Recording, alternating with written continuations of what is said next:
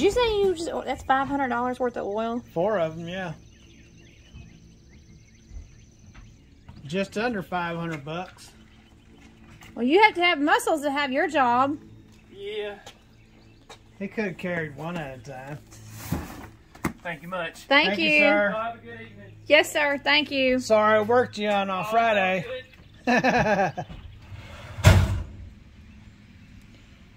All right, well.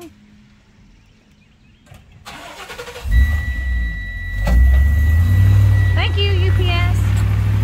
Yeah, I forgot about that. He works hard for us, doesn't he?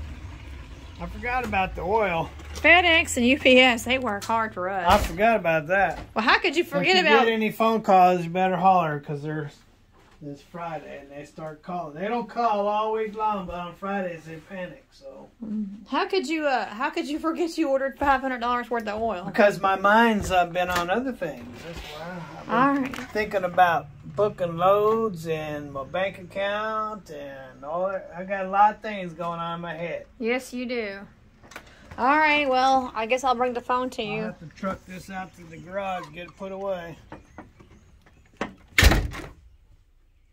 That's $500 worth of diesel oil. It's a rainy day. Ooh, it's cold and wet and rainy. Stephen's been home 3 weeks today. This is Friday, the 21st of April, and he has been home since March the 31st.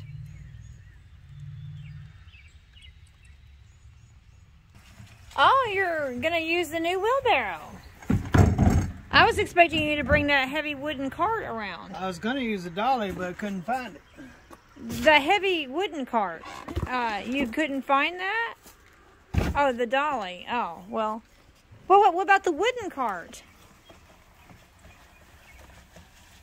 No work to get it done. I guess. Oh, you mean the wheelbarrow?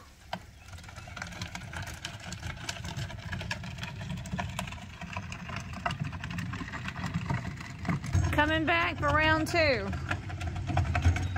I like the new wheelbarrow, Stephen.